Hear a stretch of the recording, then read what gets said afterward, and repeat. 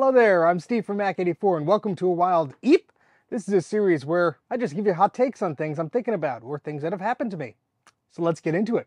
Today we're going to be talking about iCloud. What's iCloud?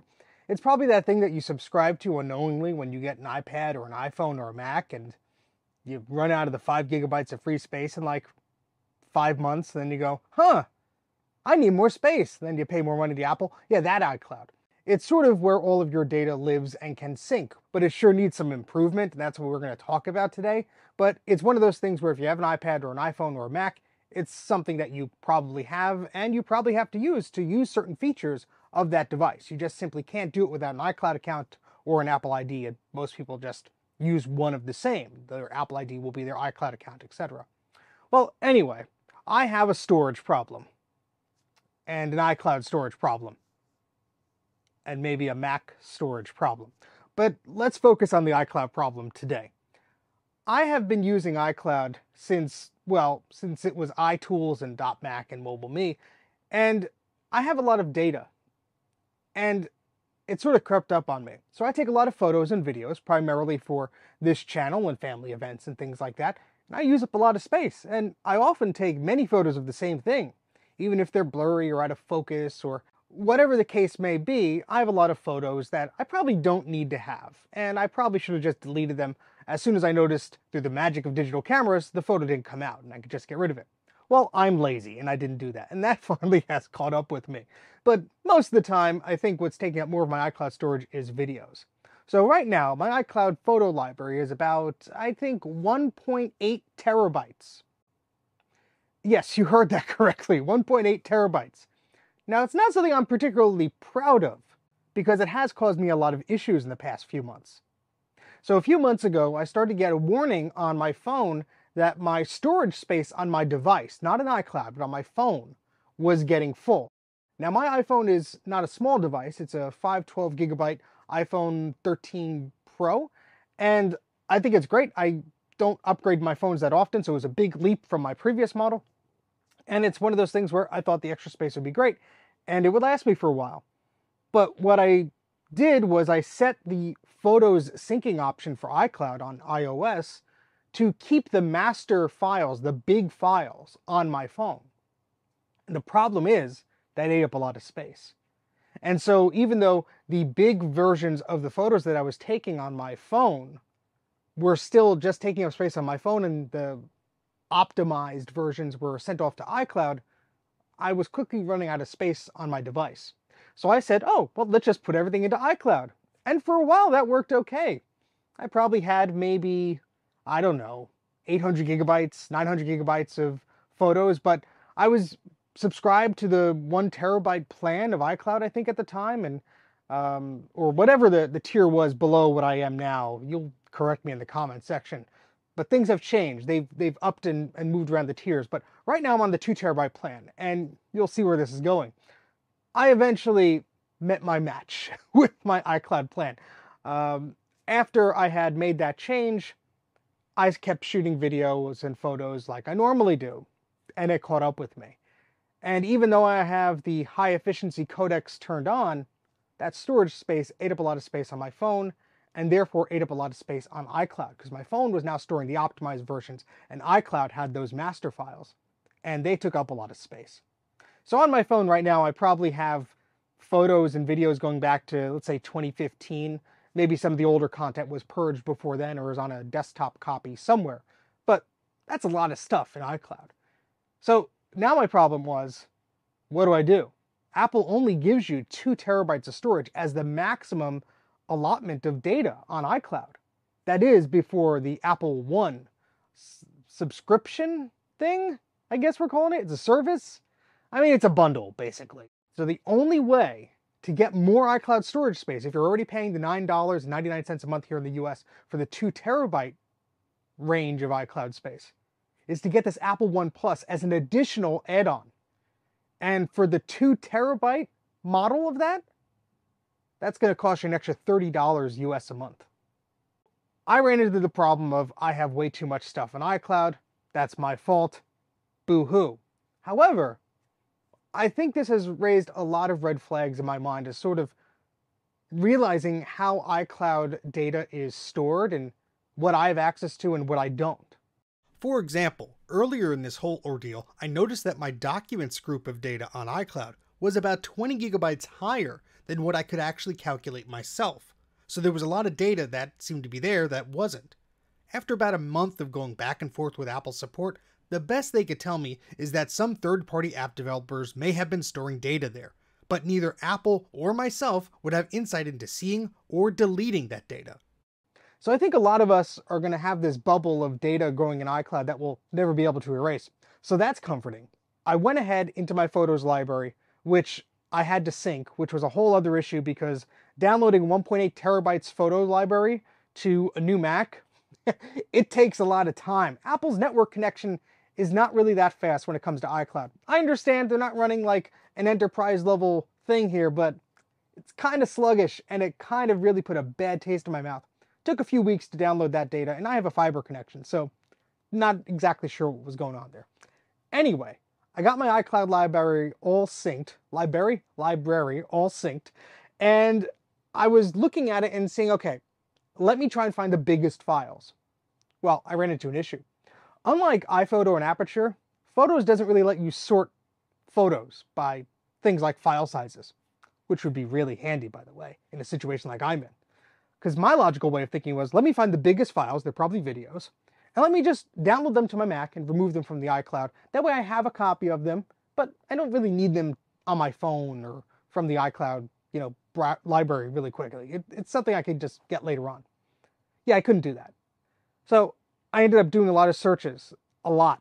And a lot of people were giving out these clever scripts that they made to do this and do that. And none of them really worked for me. Maybe I was just too dumb to implement them correctly, but it just really put a bad taste in my mouth. I mean, who makes the change from iPhoto rather, and says, oh yeah, you don't need to sort your files by any reasonable nature, like file size.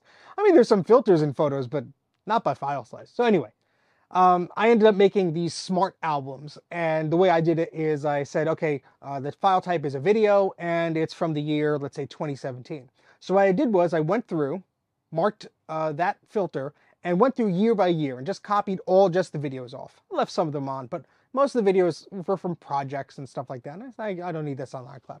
Copied them all off, and I had about, I think, 200 gigabytes or so of videos copied off. I said, okay, that's great. That'll give me some room, some breathing room to sync up all this stuff and we'll get going again. It didn't work. So although the videos were deleted from the Photos library, that was synced. It was the System Photos library. It was synced to iCloud. It wasn't moving. So I called up Apple again and they said, well, we think because it's so full, it doesn't have any breathing room to do anything. Okay, that kind of makes sense, but I'm also in a bind here because I'm at that 2 terabyte limit. So what did I have to do? I had to sign up for Apple One, their bundled service, to get an extra 2 terabytes of data. I could have went a little bit less for 200 gigabytes of data, but I thought with all this syncing of stuff, just bite the bullet. Now, surprisingly, the representative didn't tell me that there was an option for a free trial of this. I thought I'd just be at the $30. So a miss on their part, I guess. But they were very nice to me. They did, basically break it down and say, look, you got a storage problem with your photos here. It's one of the biggest iPhoto libraries or photo libraries we've ever seen. So I got that going for me, I guess. And yeah, it's just one of those things where I'm probably a very edge case of how people use that service. Surprise, surprise. Now, is an extra $30 a month too much to ask to resolve my problem? Kind of. I'm not going to keep it forever. I'm in the free trial now. I'm going to wait, get all my stuff consolidated, get all the old files off of the library, clean that up, and hopefully resume that to a reasonable size, and then probably just downgrade down to the 2 terabyte data tier that I was on before. But yeah, it's kind of a sucky situation to have to upgrade just to get all your stuff synced up if it kind of just breaks and is not working. Because the dialog boxes in both Photos and iCloud and the information that we're given on the Apple support documents and even by Apple support personnel is not all that helpful. There's a lot that they could improve as far as transparency goes. I understand they want to keep things simple, they want to keep things easy, but be transparent. I want to know what happens with my data. I'm paying for this storage. Be upfront. Tell me about it. I've had instances where photos upload or they can't upload. It says one file out of 500,000 can't be uploaded. Which file? Show me, tell me. I want to know why. There's a limit to the ease of use and the cutesy little messages that you get on these devices. Again, maybe that's a nitpick because I'm a power user here, but I want to understand my data better and how stuff works. I don't want to be looking at an error message like this and wondering, how do I fix that? But the problem with photos that I have is, I can have a synced library with iCloud, but if I want to move videos off of that, there's no like real easy way to keep that together, if you know what I mean. So for example, if I remove all the videos from 2017 on my iCloud photo library that's synced, there's no way for me to like put them back in or reference those or in a different folder or something like that. And I understand it's probably a professional type issue. Like nobody would really want that except me. So what I'll probably have to do is have a copy of that 1.8 terabytes photo library with everything, and then go to my iCloud library and just delete stuff, which is what I was trying to do when I figured out it wasn't syncing. We don't really have a good insight into the file structure of iCloud. And although you have access to iCloud Drive, that's just a subset of a folder. I can't go in there and look at all the photos. I have to go through the Photos app, and it finds the data for me. And I completely understand why they do this. Apple is all about ease of use and simplicity. And I'm probably too much of a power user for iCloud in this scenario, where I want to manage my data or my photos a certain way. And it stinks because I like that it backs up everything for me. I don't really have to fuss with it. I don't have to worry about it. And the photos from my phone, or let's say I have an iPad or something like that, theoretically they'd all be in iCloud and I could access them anywhere, and that's great. Except that there's not, the vast amount of storage options that you have with other platforms like Google or Dropbox, where you could have access to that entire file system. I'd love to reclaim that 20 gigabytes of crap and just throw it out, but neither I nor Apple can seem to find it. I would love to be able to search my photos library and organize it by size and say, hey, here's a 40 gigabyte HVAC video that I took of like Windows 95 trying to install some local talk drivers. I don't really need that on iCloud, but there's not an easy way for me to do that. Now, of course, there are workarounds, there are things. I could search for keywords and dates of photos and bundle projects together and burn Blu-rays or back up to external hard drives and all this stuff, but I think that's eventually what I'm going to have to do. But I was trying to keep it all simple, and obviously that wasn't working out for me. During the editing of this video, I ran into yet another problem. I had signed up for the Apple One trial to give me 2 terabytes of extra iCloud storage space. Well, that free trial was up, and so I was billed for the $30 that the service cost. But when they billed me, Apple automatically canceled my existing 2 terabyte iCloud plan. This knocked me down to only having 2 terabytes of space, and again, my devices were very unhappy that I was out of space on iCloud. This had me calling up Apple again, and a bewildered support agent was unable to answer how or why this happened. This led me to having to manually re-sign up for the iCloud 2 terabyte plan to resolve my storage issue. So there are obviously still bugs to work out with this system.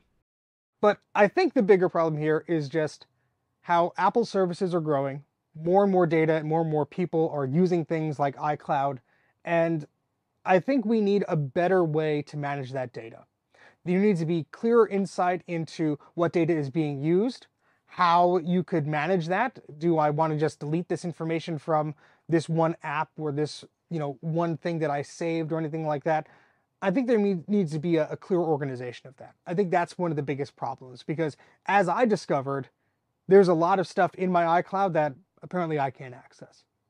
So hopefully Apple resolves these problems. Hopefully Photos gets a nice update, and hopefully all this stuff is just a problem that I had and nobody else does. Because from a usability perspective and from an ease of use perspective, this was a pain in the butt. And I probably called Apple a dozen times, and I have to say, a number of those times, they weren't very helpful. Now, I'm not here to dump on Apple. I think they do a lot of great things, but they definitely need to know where they can improve.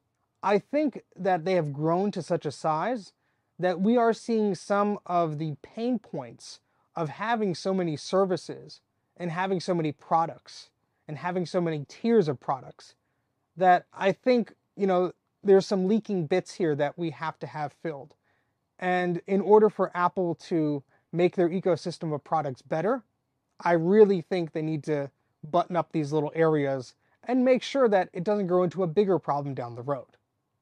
But that's just what I think. Love to hear your thoughts too. You can do so in the comments section below.